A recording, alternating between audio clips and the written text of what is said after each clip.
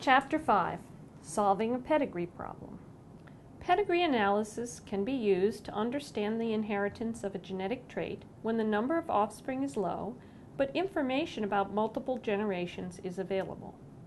As a result, pedigrees, or family trees, are particularly useful in studying inheritance in humans and domesticated animals for which good records are available. A pedigree diagrams parents and their offspring over several generations. Remember that males are depicted as squares and females as circles. A filled symbol is an affected individual, someone who shows the phenotype of interest, and open symbols are individuals who are not affected. A horizontal line connecting two individuals is a mating or a couple, and a vertical line indicates a generation and the resulting offspring or children of the couple. The generations are numbered along the left of the pedigree using Roman numerals. Individuals within each generation are assigned Arabic numerals shown under each symbol. The first thing to look for when analyzing a pedigree is whether there are unaffected parents who have an affected offspring. Here in Pedigree A, the son, 2-1, is affected, but neither of his parents show the trait. We can deduce that the trait is recessive. In Pedigree B, we see that the daughter, 2-2, is affected, as is her father, individual 1-1. If we see that all affected individuals have an affected parent, then we can deduce that the trait is dominant. In many genetics questions, you are asked to determine the probability that an unknown individual will be affected by a particular genetic trait. Let's work through a pedigree shown in Chapter 5 of the text. In this example, a woman, individual 3-2, is pregnant. Since a number of her relatives have the same particular genetic disorder, she wants to know the likelihood or probability that her unborn child, represented by the question mark, will be affected. We can do a careful stepwise analysis of the phenotypes and likely genotypes in the family tree to determine the probability of the child having the trait. Let's start with what we know from the pedigree. Neither the woman nor her husband, individual 3-1, is affected by the genetic trait of interest. The trait is rare, but the woman's brother, individual 3-3, her aunt, individual 2-6, her grandmother, individual 1-4, and her husband's uncle, individual 2-1, are all affected. First, we have to determine how this trait is inherited, whether it is dominant or recessive. Individual 2-6 and her mother 1-4 are affected, but we notice that both individuals 2-1 and 3-3 have the trait, but do not have an affected parent.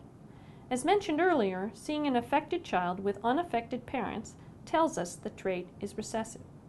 Let's label all the affected individuals as a, since they must be homozygous recessive.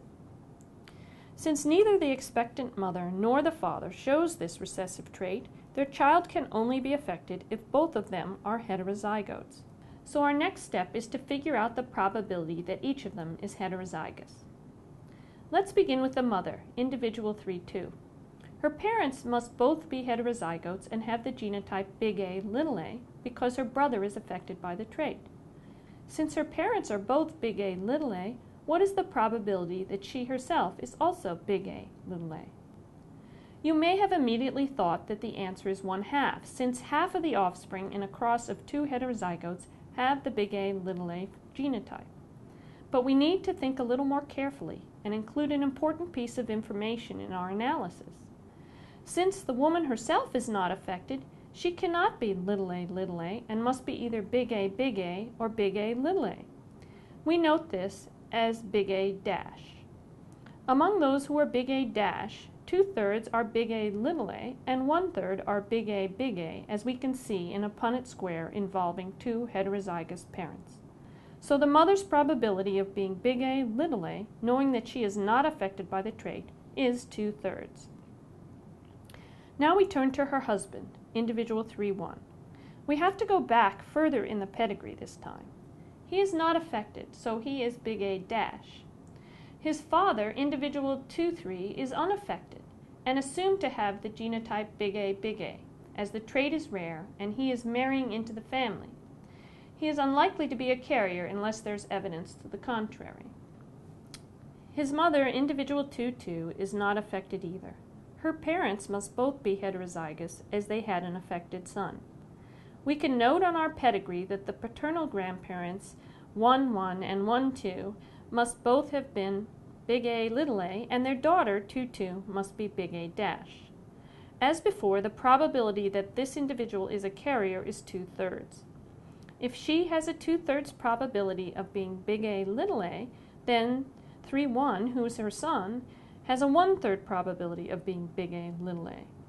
This is because there's a 50% chance he will have received the little a allele from his mother. We are not quite done yet.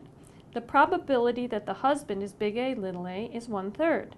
The probability that the pregnant woman is big A little a is 2/3. In order for them to have an affected child, both of them must be carriers. If both parents are carriers, the probability that their child is affected, that is, has the genotype little a, is 1/4. We can use the product rule again, multiplying these probabilities to calculate the overall probability that both of them are big A little a and that they have an affected child. Thus, the total probability that the child will be affected is 1/3 times 2/3 times 1/4, or 2/36, which is equal to 1/18. This is the probability that the husband is a carrier times the probability that the expectant mother is a carrier times the probability that their child will be affected if both parents are heterozygotes. Let's ask one more question. What is the probability that the child will not be affected? You could calculate this by carefully determining all of the possible ways that the child would inherit one big A allele, which is all that is needed to be unaffected. But it is generally simpler to work out the probability that the child will be affected as we did and subtract this from 1. In this scenario, the probability that the child is not affected must be 1 minus 1/18, or 17/18. This is a relatively complicated pedigree question, but by methodically working through the possibilities and recognizing the probabilities from Mendelian ratios, we arrived at a solution. Following the basic steps outlined in the approach illustrated here, you can analyze the majority of pedigrees you may encounter.